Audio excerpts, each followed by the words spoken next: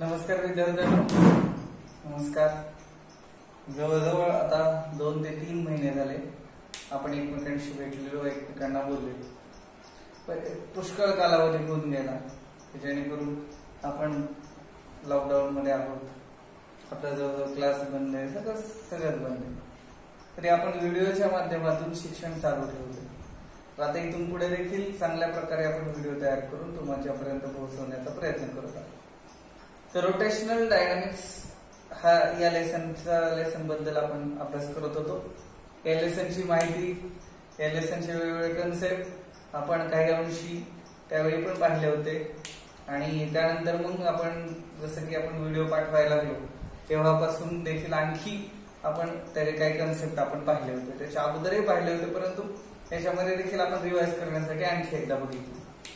तर त्यामध्ये आपण सर्वात अगोदर सर्क्युलर मोशन आणि इतर circular motion, radius vector, angular displacement, angular velocity, linear velocity, instantaneous velocity, instantaneous acceleration, त्यानंतर डिस्प्लेसमेंट वगैरे वगैरे वगैरे हे सगळे कन्सेप्ट आपण त्यावेळी पाहिले. तर त्यानंतर मग परत एकदा पाहिलं होतं सेंट्रिपिटल फोर्स. आपण 1 डायमेन्शनल मोशन मध्ये ज्यावेळी चर्चा करत होतो, 1 डायमेन्शनल 11th ला असताना, तर त्याचेच काही कन्सेप्ट आहेत 1 डायमेन्शनल मध्ये. तर त्यामध्ये सेंट्रिपिटल फोर्स आपण मागच्या व्हिडिओमध्ये बघितला होता. कोणता फोर्स बघितला होता? Centripetal force. आता सेंट्रिपिटल फोर्स मध्ये काय बघितलं होतं?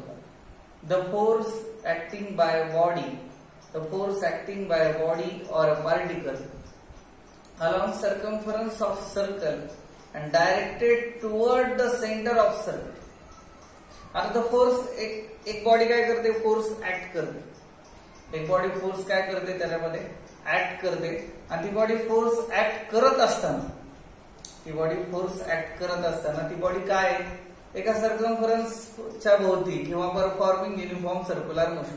आणि ती बॉडी काय परफॉर्म करते? Uniform circular motion. म्हणजे एक बॉडी आहे, ती बॉडी काय करते? फोर्स ऍक्ट करते.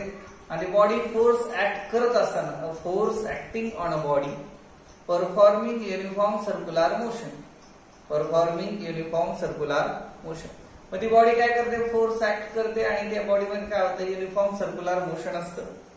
आणि ती बॉडी युनिफॉर्म सर्क्युलर मोशन काय करते? ती ऍक्ट करते. आणि युनिफॉर्म सर्क्युलर मोशन त्या बॉडी परफॉर्म करत असल्यामुळे आता करत ती काय करते? एका सेंटरकडे काय करते? झुकली जाते. आता उदाहरण तिकडे पहा, मागच्याच लेक्चर मध्ये बघितलं होतं. आता उदाहरणार्थ एक बॉडी, पी नावाचा पार्टिकल आहे. सेंटर या सर्कलचं सेंटर आहे O. या सर्कलचं सेंटर काय? O. आणि बॉडी काय करते? हे पी नावाची बॉडी अँटी क्लॉकवाइज डायरेक्शन काय करते? ती अशी फिरते. ती बॉडी कशी फिरते? अँटी क्लॉकवाइज डायरेक्शन ती बॉडी काय करते? फिरते. अँटी क्लॉकवाइज डायरेक्शन मध्ये फिरत असताना बॉडीची पोझिशन सर्कम्फरन्स ऑफ सर्कल भोवती A इथे एक पोझिशन आहे आणि परत दुसरी पोझिशन कुठे आहे? B. आणि इथपर्यंत जे की डिस्प्लेसमेंट तिथे झालंय, तर त्या डिस्प्लेसमेंटला आपण नाव काय दिलं? Angular displacement. त्याला म्हटलं जातं डेल्टा थीटा. आणि हा जो की स्मॉल डिस्टन्स जे झालं त्याला आपण नाव दिलं होतं डेल्टा एस. आणि इथला जो आहे त्याला काय म्हणलं जातं? Radius vector. त्याला काय म्हणतो आपण? Radius vector. आता सेंट्रिपिटल अगोदर समजून घ्या. सेंट्रिपिटल फोर्स आणि त्यानंतर सेंट्रिफ्युगल फोर्स. आता काय करते? ही पी नावाची बॉडी ती अँटी क्लॉकवाइज डायरेक्शन याच्या भोवती काय करते? फिरते. अँटी क्लॉकवाइज डायरेक्शन काय करते? या पूर्ण सर्कलच्या भोवती काय करते? ती बॉडी फिरते. आता अँटी क्लॉकवाइज डायरेक्शन ती ह्या सर्कलच्या भोवती फिरत असताना ती पोझिशन स्वतःची काय बदलते? A पासून ते B पर्यंत जी पोझिशन सतत बदलत असते. मग ती पोझिशन ज्यावेळी बदलते त्यावेळी ती स्मॉल डिस्टन्स ती कव्हर करते. ते स्मॉल डिस्टन्स काय नाव दिले? तर डेल्टा एस. आणि जो अँगल तिथं होतो त्याला काय म्हणलं जातं? Delta theta. आणि ती बॉडी फोर्स देखील ऍक्ट करते. जर ती बॉडी फोर्स ऍक्ट करत असते आणि ते फोर्स हा force directed toward the centre असेल, याचा एरो पहा. या फोर्सचा या बॉडी जो फोर्स ऍक्ट करते तो फोर्सची डायरेक्शन पहा, तो एरो पहा कुठे दाखवतोय? Toward the centre. म्हणजे सेंटरकडे झुकला जातो तो फोर्स. कुठे सेंटरकडे जातोय. जर सेंटरकडे जात असेल तर त्याला काय म्हणतो आपण सेंट्रीपिटल फोर्स. काय म्हणतो त्याला आपण सेंट्रीपिटल फोर्स. जर तो सेंटरकडे झुकत नसेल तर त्याला सेंट्रीपिटल फोर्स नाही, त्याला दुसरं नाव आहे. आता इकडे पहा, जर तो फोर्स सेंटरकडे झुकत असेल तर आणि तरच त्याला काय म्हणलं जातं सेंट्रीपिटल फोर्स. जर तो सेंटरकडे झुकत नसेल तर त्याला काय म्हणलं जातं सेंट्रीफ्युगल फोर्स. मग जर फोर्स टुवर्ड द सेंटर असेल, towards the centre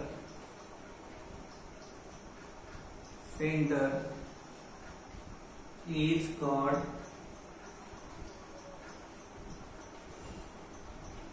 centripetal force. Centripetal force. आता पुढचं पाहूया centrifugal force. Centrifugal force. Centrifugal force. The force is defined by the force acting on body. The force acting on a body or particle along particle performing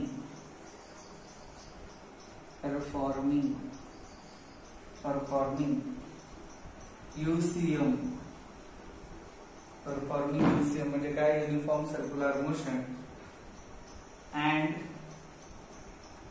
directed away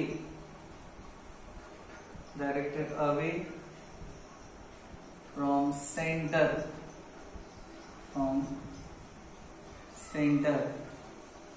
is called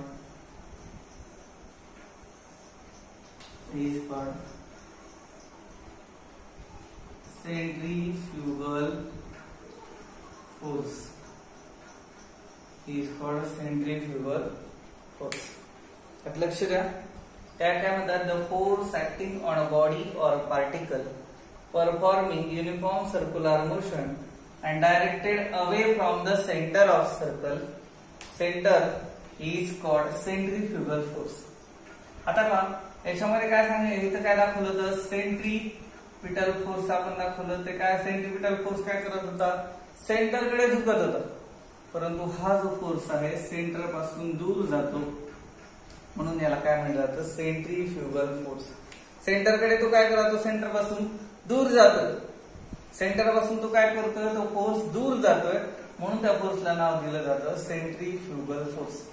आता पाहू, the force acting on a body और a particle performing UCM and directed away from the center. Directed away from the center. इकडे काय होतं, अगोदर toward the centre होतं आणि याच्यामध्ये काय away from the centre. Centre पासून तो एरो देखील पहा इकडे या डायरेक्शनने दाखवलाय. अगोदर एरो काय दाखवला होता, सेंटर कडला दाखवला होता. ही डायरेक्शन कशी अवे फ्रॉम द सेंटरची. आणि जर अवे फ्रॉम द सेंटर असेल तर त्याला काय म्हणलं जातं सेंट्रीफ्युगल फोर्स. जर टुवर्ड द सेंटर असेल तर त्याला काय म्हणलं जातं सेंट्रीपिटल फोर्स. आणि जर अवे असेल तर त्यांना काय म्हणतात सेंट्रीफ्युगल फोर्स. जशी की आपण क्रीम काढून घेतो, डेअरीमध्ये देखील काय केली जाते, क्रीम काढली जाते. त्या दुधातली क्रीम काय करतात, काढली जाते. It is example of the centrifugal force. आणखी बरेचसे एक्झाम्पल्स आहेत. एक्झाम्पल्स खूप जास्त आपल्याला बघतात बुक्स मध्ये पण दिलेले. पुढच्या लेक्चर मध्ये आपण काही प्रॉब्लेम घेऊ. आता प्रॉब्लेम नुसार आपण काय करू, त्याला डिनोट करू. ठीक आहे. बाकी ज्याला कोणाला काही प्रश्न असली तर त्यांनी मला पर्सनली फोन करा किंवा मेसेज करा. आता बरेच मुलं फोन करतात, मेसेज करतात आणि त्या मेसेजद्वारे ते काही गोष्टी समजून घेतात. परंतु काही विद्यार्थी अजून देखील व्हिडिओ बघण्यामध्ये किंवा अभ्यास करण्यामध्ये अजून एवढे सक्रिय नाही आहेत. तरी जसे व्हिडिओ येत राहतील तसं तुम्ही प्रत्येक व्हिडिओ बघत राहा. तर याच्यामधला जो सेंट्रीपिटल फोर्सचा फॉर्म्युला जो बघितला होता आपण, F = mv² upon r. FCP आणि हा याचा पण फॉर्म्युला तोच होतो FCF equal to mv² upon r. Okay, unit याचं पण CSI युनिट काय राहतंय न्यूटन आणि CGS युनिट काय राहतंय त्याचं डायट. बाकीचा भाग आपण पुढे पाहू.